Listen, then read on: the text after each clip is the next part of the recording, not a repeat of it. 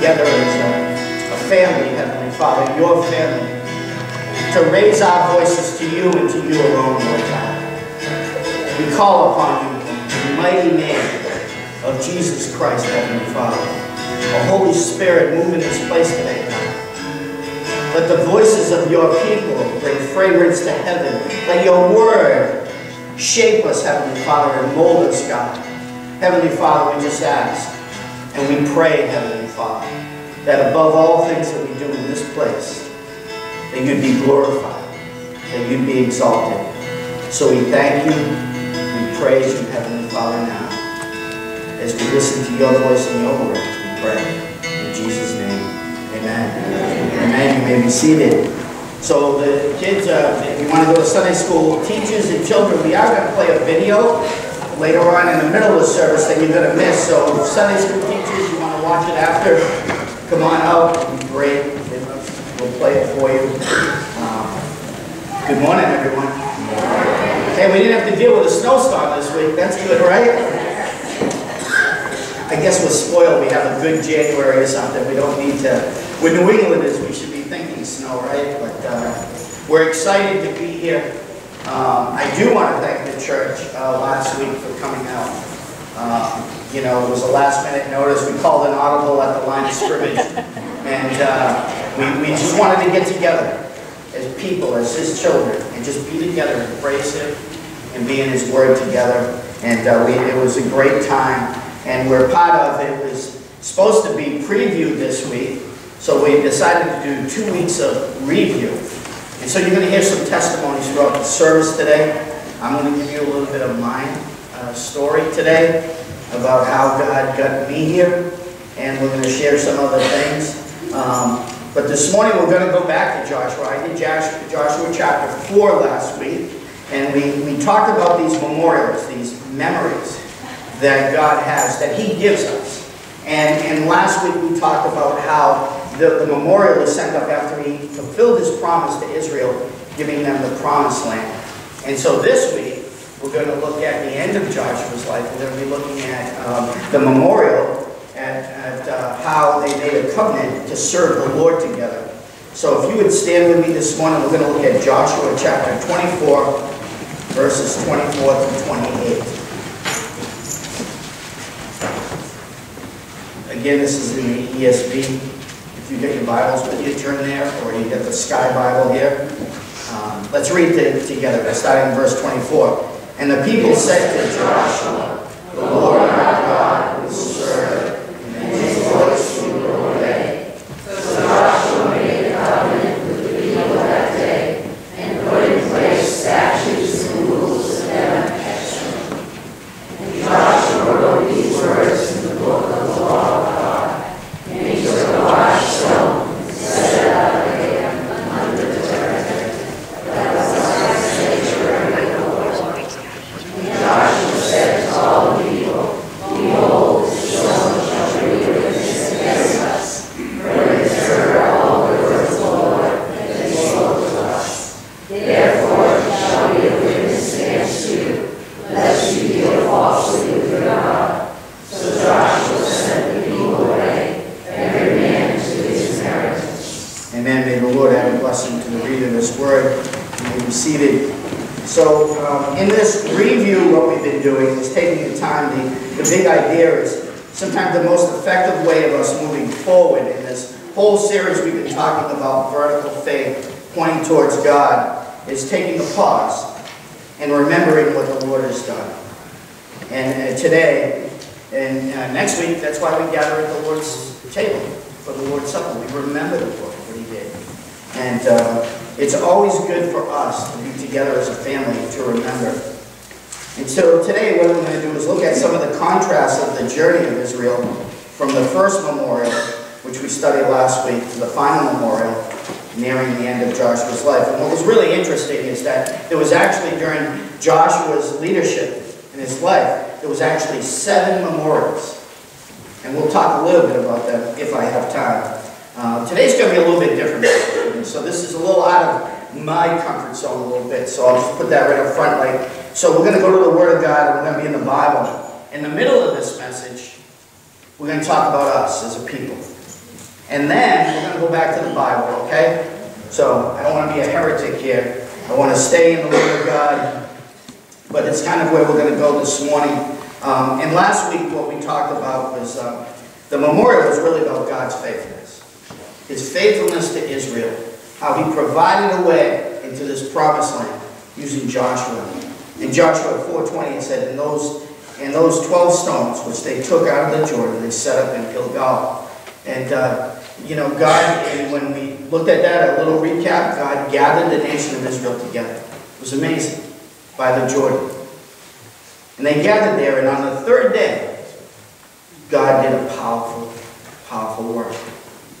When you think about the Bible, and you know how consistent God is, what did he do to Jesus on the third day? God shows his power on the third day. When he tells someone to wait upon the Lord, and then he moves, he does amazing things.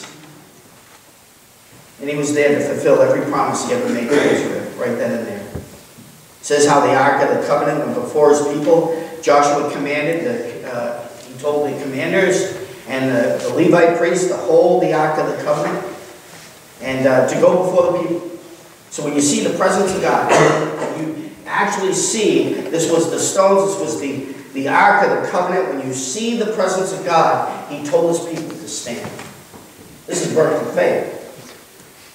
He didn't know what they had for him. We talked about last week how this was rainy season for them. The Jordan was like, you know, it was like you go by the rivers today, how high they are and how fast they're moving. This is the way the Jordan was. He was asking them to stand and walk. He also said for them to consecrate. We saw the consecration of his people. And he said, consecrate because the Lord is going to do wonders to them. We saw something else. It says how the Ark of the Covenant hovered over the waters of the Jordan. And what a picture. Go back all the way to Genesis chapter 1, where it says, God himself hovered over the waters. And even in then, by the very voice of God, what he did, it says he took light and he separated from dark, day and night. It says he took the expanse, heavens and earth, he separated these things. And he took the water and the land and he separated it. And these Levite priests walked into a flood of water, high-speed flood of the Jordan.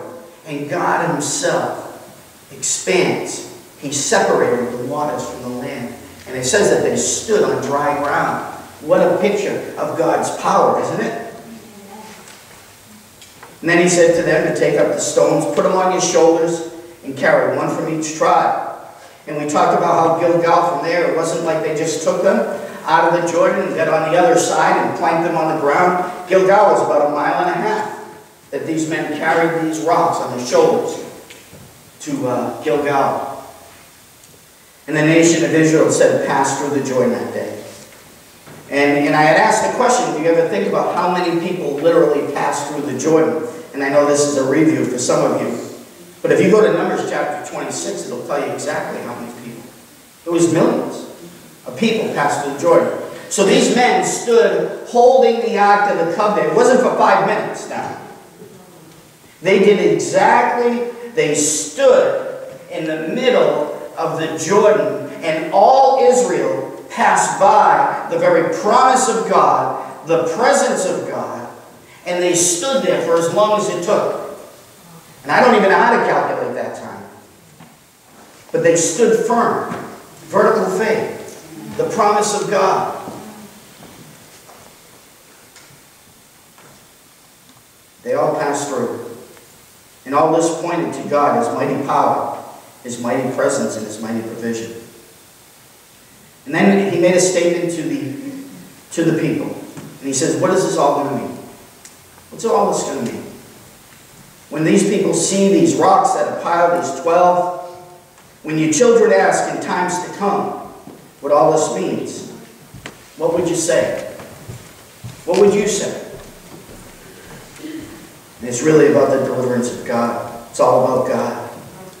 So today, that was the rewind a little bit from last week, but we want to talk about now the last one before Joshua's death in Joshua 24, verses 26 through 27. And he wrote these words in the book of the law, and he took a large stone he set it up on the terebinth that was by the sanctuary of the Lord. This terebinth is like a giant oak tree.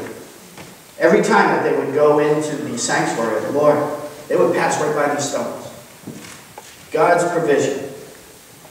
And the Lord Joshua said to all the people, behold, the stone will be a witness. What's interesting, he says, against us. This wasn't a memorial for us. He said it's going to be against us, for it has heard all the words of the Lord that has been spoken to us. Therefore it shall be a witness against you, lest you deal falsely with your God. The first memorial, faithfulness of God. Now he's calling them to be faithful to him. And they knew, and Joshua knew. So as you look at chapter 24, as you read it through, and again, I want to dip my toe into this, to the book of Joshua. I'd say read it, because it's really interesting. And what you'll find is that as much as our own intent to do the best for God, you'll know from the very beginning we are sinners. And so Joshua chapter 4, and now to Joshua chapter 24, he's calling all Israel to this faithfulness to God. You know, when I look at how we've been talking about this vertical faith, this is what I'd say to you. From the very beginning, I think the first week, I said it's going to ask more of you than you could ever imagine. But yet, it'll be the most exhilarating journey of your life. Imagine being on the edge of the Jordan. Imagine God saying, it's time, and I'm going to do wonders among you. And on the third day, you're with your family. Can you picture this? Moms and dads, granddads, grabbing the hands of the kids, and they're going, where are we going? And the Lord said to them, you don't even know where you're going, so stay a certain distance. You've never been this road before. And the faith that we need to walk in this faith. See, vertical faith without walking is just we can believe all we want, but in ourselves we know that we need the power of God. And when we can walk in that type of faith, and we can walk in this is vertical faith. People saw people just standing and walking. They were following the very presence of God. Ephesians 5:8, what does it say? Walk as children of the light. Walk.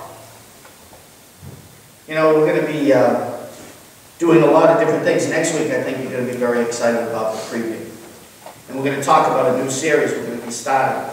And I've been waiting, because I've been doing a topical series ever since I've been here. Well, that's ended. We are going to be doing a book of the Bible. We're going to be going to 1 Thessalonians, and it talks a lot about this. Children of the light and children of the darkness. I'm really excited to be sharing with you all this. We're also going to see some other things. You're going to hear about missions. You're going to hear about ministry. You're going to hear about a family ready to dedicate their baby next Sunday right here. You know, there's so many things that God is doing amongst our midst that we can look with our eyes and we can see. We couldn't write this script, but God has great plans for us as His children if we walk, and we walk in obedience to Him.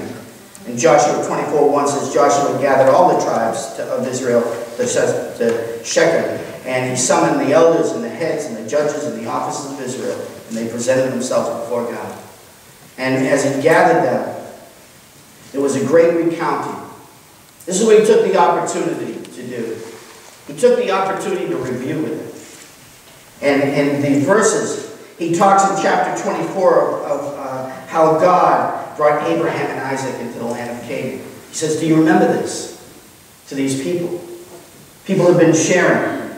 And he talked about how Jacob, and he took his offspring, and he took them into Egypt. But yet, he says, he sent Moses and Aaron into Egypt. He sent plagues. Do you remember this? See, we need to remember this faithfulness of God. And he says, when the Egyptian chariots came upon them in the Red Sea, the scripture says God put darkness in between you and them, and the sea came crashing down on them. Do you remember? You remember this faithfulness of God? He says, then you lived in the wilderness for a long time. Then I brought you to the land of the Amorites across the Jordan. He says, this is land I gave you, which you didn't even labor for. vineyards you didn't plant. It was him. It was God. It was God's provision. In Joshua 24:14 it says, "Now therefore fear the Lord and serve him with sincerity and in faithfulness." You know, sometimes we have to take a moment. I don't know about you, but you know, when we think about our journey and our testimony, I was sharing this at the Bible study, how your testimony, your witness for Christ is truly, truly a gift. It is a gift that you can deposit and throw it in a dumpster if you want, but it's a gift that God gives you, that you can point people to the faithfulness of God with your story. And it's a beautiful thing. And he brings them to this place to remember. Remember all these things. This is what got us to the Jordan. Now therefore, looking back now, if God did all these things, and is he that powerful to bring down nations, deliver his people? He says you should fear this God. Not simply just fear, but reverence towards him and devotions towards him. Can I say that what our culture will tell you, it's not right to be fearing, especially God. But I don't know about you, but have you ever been in a situation, maybe a roller coaster, which you know, I don't do roller coasters, but you know that big drop? You ever get to a place where you're afraid? Because of the magnitude of what you're experiencing. Imagine seeing these things. Shouldn't we have some level of fear for God? That he can open up the seas, he can crush an army in the seas. How he can deliver a people. Shouldn't we have reverence for this? Shouldn't we be so casual that we talk about God like he's like our best buddy? Like he's just like me. Praise God, he's not. Right? But should we be that casual? Should there be a reverence in our heart for him? So strong that with the very presence of God, that we'd have the power to stand, walk vertical faith, and live out his faith. This is so important for his children. We need to be children of the light. We're not children of the darkness. Amen. And he wants us to walk as children of the light. The Hebrew word is really interesting to serve. It says it's a bad. And this word appears, believe it or not, in chapter 24, 16 times. So this is emphatic, which means God wants you to understand this word. This isn't just a life of works and labor. No, there's something about this word he wants you to understand. 16 times just in this one chapter. And this word gets the idea. Labor is part of the definition of it. An act for God is another definition of it. It's a lifestyle of faith. So this serve, another word for this, worship. The way that you live, the way that you move, the way that you have your being with God. Worship. This is a lifestyle. And the big question Joshua had for the nation that day is this. It wasn't, what would you tell your children when they asked you this question? No. He asked them this. Who do you choose to serve this day? Told the whole nation. Who are you really going to serve? You know, you might say, that's a pretty dumb question, because you know what? When we're in church and we give you these Christian questions, we always get Christian answers. We do. We always say like what we want to hear or something. You know what I mean? Like we always say the right thing. Why was he even asking this question? Because he knew Israel. He knew when Moses went up, they had to make the golden calf. He knew the very heart of these people. He says, who are you really, really, really going to serve? What would your life look like in an act of worship to God? So we go from the beginning. What would you say all this means to you? And then who would you serve? You're either going to serve God of the Bible, I'll tell you that, or you're going to serve some made-up version of God. One that you made up. That he affirms everything that you're doing. That he's just like you, Psalm 50. And when you come to this place, Joshua was confronting a nation. Say, who are you really going to serve? Would it be Jehovah, Yahweh, God, Adonai? Or are you going to serve some version that you can fashion out of jewelry and say, that's the God that we know? That's the God that was fashioned when Moses was with God. Who would we serve? Then basically, he said, get rid of your idols before God. Verse 24, then the people said to Joshua, the Lord our God we will serve, and his voice we will obey. And in verse 25 says, Joshua made a covenant with the people. He wrote statutes and rules. He writes them into the book of law. It's sealed. And in verse 26, Joshua sets up a large stone under the terebinth by the sanctuary of the Lord, that the memorial is visible for everyone who is going into the sanctuary, for the promise they made that day to God.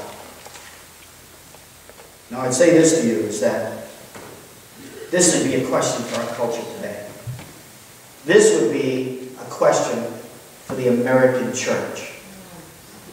Because we're fashioning God in such a way, and Jesus in such a way. I shared this at the Bible study on Saturday morning. I remember buying these toys for my daughter when she was very young, that you can have the, Ken and Barbie type of thing, and you can take these clothes, they're plastic, and you can put them on, and we can dress Jesus up any way we want. We can make Jesus look any way we want. And sometimes, even in the church, we're trying to fashion him to be something that we really want. Something that we experience. Something that, oh, I feel so good when you leave. The God of the Bible, the God that did all these things, never came to entertain you. He never came to entertain the church. He called the people to stand and walk in his faithfulness. And when we can stand and walk in his faithfulness, we are his children. Amen. He is our Abba Father. He's glorious.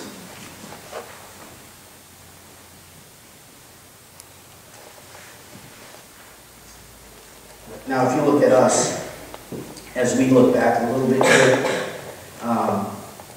there's one thing we can all acknowledge together. We all come from different places. Amen? But we're here together, an assembly of believers, an assembly of people seeking God. And we might have all different memories of how you got there, how you got here. And you heard Fred's already, and you'll hear others. Some good, maybe not so good. But regardless, it is God that brought you here. Know this in your heart. We don't need to give credit to man. It's God that brought you here. And he brought you here for a reason. For me personally, the journey started for Sandy and I on the first week of December of 2017. A clear journey. And in this clear journey, in 2017, Sandy and I attended a marriage retreat, which we attend every year, up in Manhattan, just to connect together and be together. And this year, up in New Hampshire, that we went in 2017, there was no snow, which, that was all right with me. But what they did was really cool. They had this thing that they wanted couples to experience, and it was called a walk to remember. So you walk for quite a distance, and you're walking up the mountainside, and you're doing all this, and along the way they had these signs. And on these signs they had questions. Questions, it wasn't like you're going to answer yes or no, but as a couple it really made us think about our relationship with the Lord. And so you went through a series of all of these. And the very last question was this: what are you going to do with your life? And it was then that we knew that the Lord had another word for us. That despite our tears, despite our feelings, that the Lord was asking something of us. And we walked away with a great deal of different emotions as well. And the last day, on Sunday before you left, we had service, and I stood up in front of everyone that was there. And I told them I was leaving the church. That was 2017. Basically, we kept it to prayer to ourselves. We reached out to some prayer teams for us that would keep it in prayer and to see what God would us do and to make sure that we were accountable to the Lord. And we walked away from that weekend like we just didn't know. But upon return home, all the ministries that I was involved with, I started rebuilding them so I could be away from them. So the Lord could still use those ministries. And I thought that was very important to do because I know God is faithful. And in June of 2018, if we fast forward a little bit now this was all the way from December of 2017, and I didn't know. Every place where I thought I might be going, where God might be sending me, I had been conversations with churches in New Hampshire, conversations with churches in Florida. There was a lot of churches that, and every one of them, the Lord shut the door. And in June of 2018, James Thomason, the pastor of Meeting House Church in Middleborough, he called me out of the blue. He knew me, and I knew him. And as he asked me if I wanted to attend a church meeting here in Mansfield. The church name is First Christian Church in Mansfield. And he asked me to come, and they were thinking of merging together, and I had worked with other churches to revitalize them. So he was just saying, Jim, would you just come and listen to see if the possibilities of revitalization. And so it worked out in my schedule that I could go. And so I came to that meeting. And I'll tell you, I met some very faithful people. In fact, I know there's people here, and I don't want to single you out, but if you were part of First Christian Church, I know there's three right back there. Just stand up for a minute, because I just publicly want to say, please stand up. There you go. Thank you. Thank you.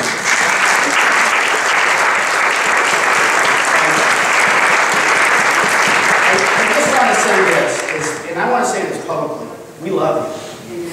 Your faithfulness to prayer and your dedication to ministry, keeping the doors open, doing all that you're doing. And I know Pam's not here today, and I know Pam worked very hard. I want you to know that we love you all very dearly. And we appreciate it. And we just pray that we could have the faith, we would have the diligence in prayer like you did. And then we can glorify God here. So we thank you very much for that. And so I attended the meeting, and a couple of days later I did speak with James of some of my feelings of it, and I had some good feelings about revitalization. And later on he contacted me again, and he says, Jim, I'm going to go have another meeting with him. Would you like to come? And I said, sure, if my schedule allows. My schedule did allow, and I went to go see them. And it was going to be talking financials and these kind of things. Just said, sit and listen, and that's what I did. And I thought it was a great meeting. And I was moved and by the folks there. And some of the things that moved me deeply, and I want you to know this, that, and I'll never forget it, is that they were telling me about how their family labored here. And that there was a gospel ministry here. And they weren't quite sure about Meeting House, for sure. But it was okay.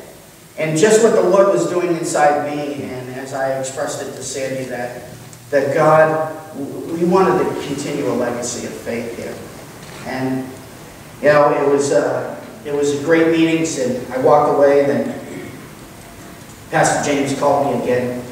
He said, hey, can we go and get a cup of coffee? Let's talk about all this stuff. And he asked me if I would be interested.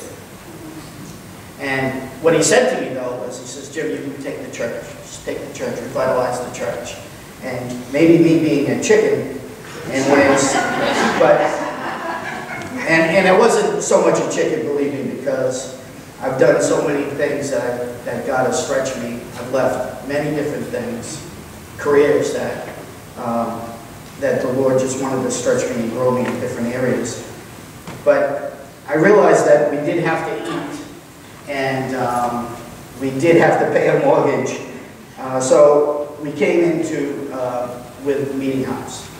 And We went through a series of time just doing a little negotiating, and we came to the place of saying, yes, Lord, we will serve you here. And on August 19th of 2019, they brought Sandy and I before our old church and laid hands on us and sent us off into ministry. And so you know a lot of the other story. And on August 26th, we were here. First Sunday was a picnic. It was great. We had a great time. And we just knew that as we continued to pray, we felt something here.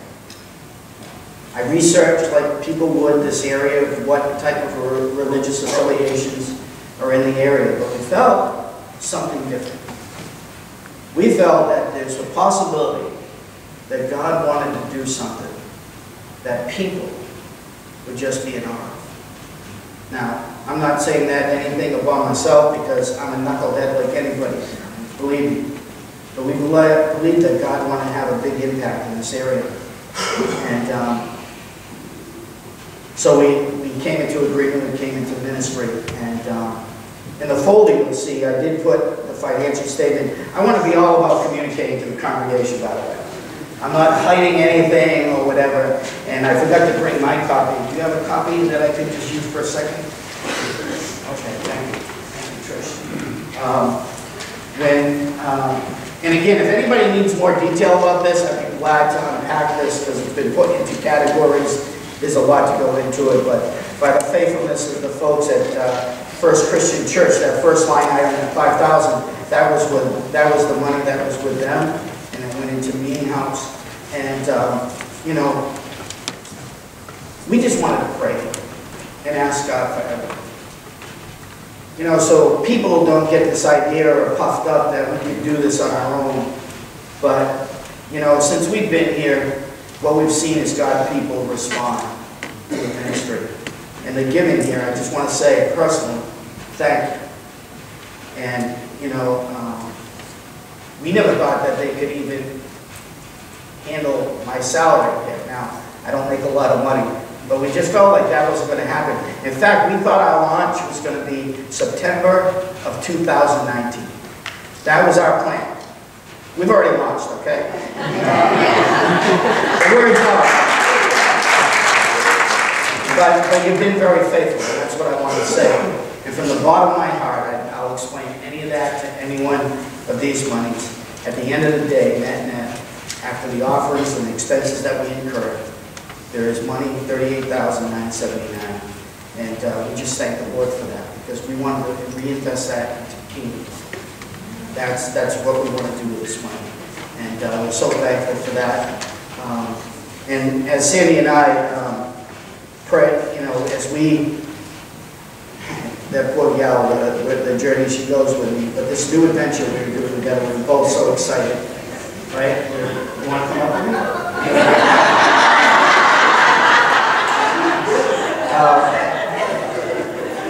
We did feel convicted about three things, and I want you to know that. And to this day, we stand convicted. First is prayer. We want to be a house of prayer. And we felt that if this was from God, we could depend on all sorts of organizations. We only wanted to depend on God. We knew that He would show up. We remember coming in here very early days with our family, our children and our grandchildren, and we sat in these pews all over the sanctuary here. We sang hymns together, we prayed together, and we asked God. And that He would set this place apart. That He would set this place apart. And there's no accident you're all here today, for sure. And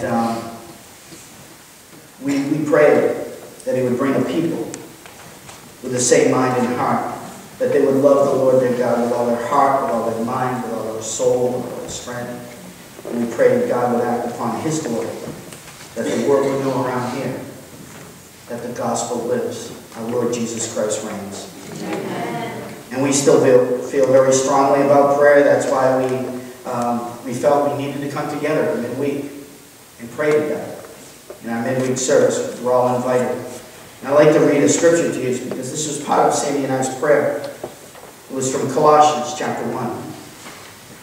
And we were praying for all of you, even though we didn't know some of your names. For this reason, since the day we heard about you, we have not stopped praying for you and asking God to fill you with the knowledge of His will through all spiritual wisdom and understanding.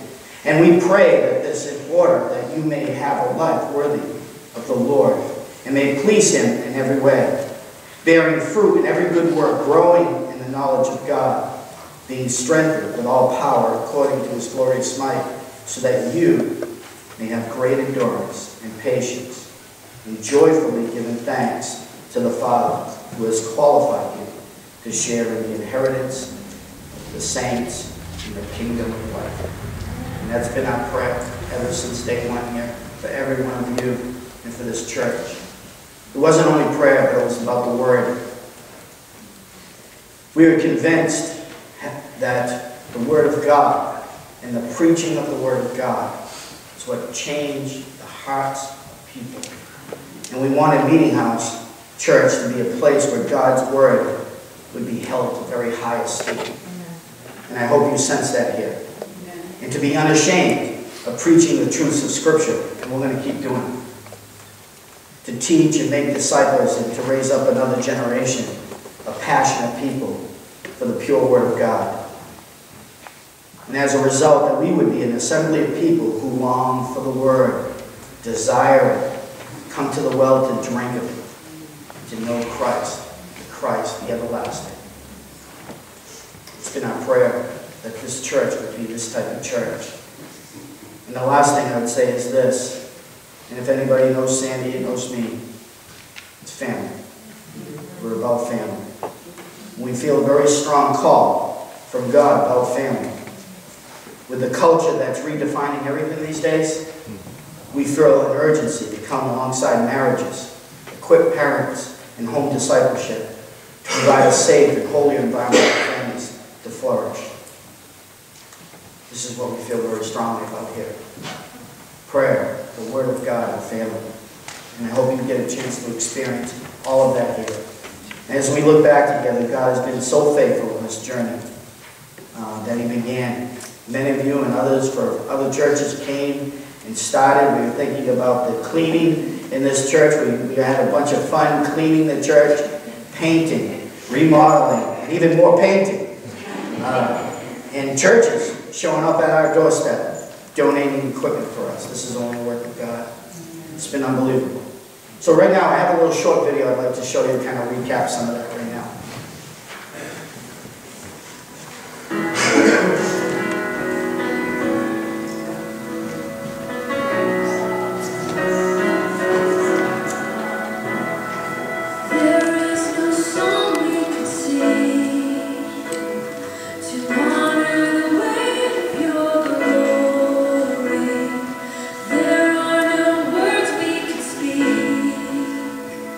To capture the death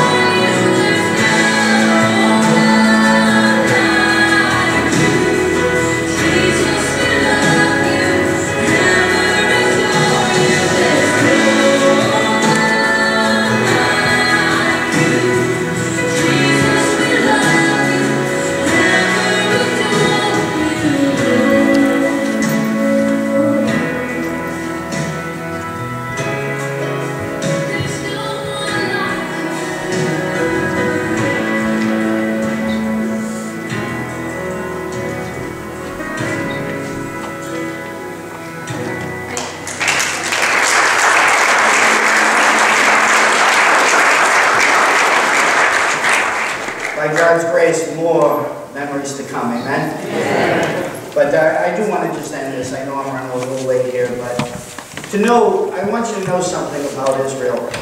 They just didn't come to the Jordan. And God didn't just commission them to serve Him. It was a journey. And I'd say to you that there were 7 memorials in Joshua. And we talked about 2 of them. But there are many others that I'd love for you to take a look at in Scripture when you get time. The second one was in Joshua 7:26. It was the largest memorial of all of them. And it was about unfaithfulness. You know, our unfaithfulness to God can be the biggest glaring thing to the community around us and to the world around us. We have got to be strong and stand with the Lord. The third one was a monument to Israel's second chance and restoration. The fourth one was a reminder of Israel's duty to be obedient to the law. And the fifth was a reminder of God's gracious actions in defending Israel. And the sixth was a witness to the unity of all the tribes in Israel. Can I say this? Let it be said of us, church. Let it be said of us that the world would know that we're His disciples by the way that we love one another. Amen? Let's pray. Heavenly Father, I thank you, God, for this day. And Lord, I just ask, Lord God, as we come together in faith and hope and trust, Lord God, that you do much more than we ever could hope or imagine, Heavenly Father. And we just think of your word, Lord God, how you just came with power and might, Lord God. And to know you with all our heart, with all our mind, and to love you with that strength. God, we just want to pray, Heavenly Father, for everyone here. Lord, for whatever brought them here, God, and whatever experiences, whatever memorials they have in their mind, Lord God, that they would remember your faithfulness, Lord. So God, we just want to pray. Pray right now if someone feels, Heavenly Father, that they don't know you this way. Their hearts feel distant to you, Lord.